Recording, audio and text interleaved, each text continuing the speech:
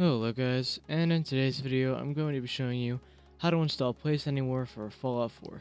So if you guys are anything like me and you're trying to install Place Anywhere, you might be having a little bit trouble even though I am a little bit retarded. I'm going to be showing you guys how to install this pretty in some simple terms, so it's easier and you don't have to go through the trouble that I did. So firstly, you guys are going to want to have Nexus Mod Manager installed.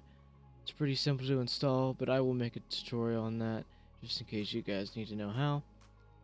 But I'm gonna minimize that for a second here. Then in the link in the description, you guys are going to want to find Nexus Mod Manager, well, a link to the Nexus Mod Manager website, and this will take you to the Place Anywhere little thing here. So down here, next to description and articles, click Files, give it a second to load, and then click Download with Manager. And then click continue with my download. And then continue with my download again. And it'll redirect you back onto your mod manager. And give that a second to load. And if you guys aren't here, if you're on plugins, just click back on mods. And then once you're here, click the Place Everywhere.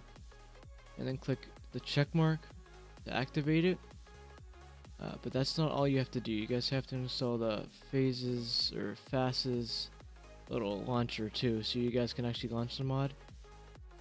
So with the second link in the description, you guys are going to find a link to this website here.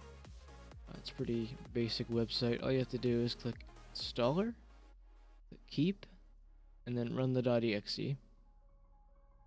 And then it might pop up with this. Well, the first time I ran this, it didn't pop up with this. Just click run anyway. Click yes when that pops up. Click I agree. Next. Next. Install. Next again. And finish. You should be done. The launcher should be on your desktop. If it's not, go into your wherever your Fallout's installed or wherever.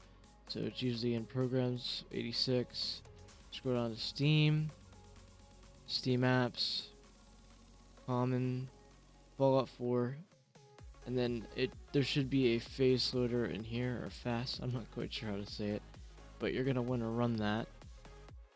Give it a second here, and then it'll launch the game, and you can see it launching the game as normal, except it won't pop up with the little installer thing. Hold on, let me turn that down real quick.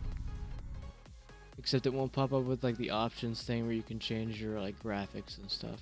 You're gonna have to launch the game in the normal launcher to change that. And I will show you guys this mod working. So as you can see, I'm at my little settlement here at Red Rocket, and what you're gonna want to do is go ahead and launch your workshop, and I'm just going to place down a wooden wall, and I'm going to turn, there's 3 simple binds here. F2 will change it so surface saf is back on again like normal, but I had it off. So click F2, you can go straight through the ground, doesn't matter, you can place it wherever, up, down. F1 will turn object snap back on, which was off previously for me. So I can place this down in the air, and then they'll snap together like normal.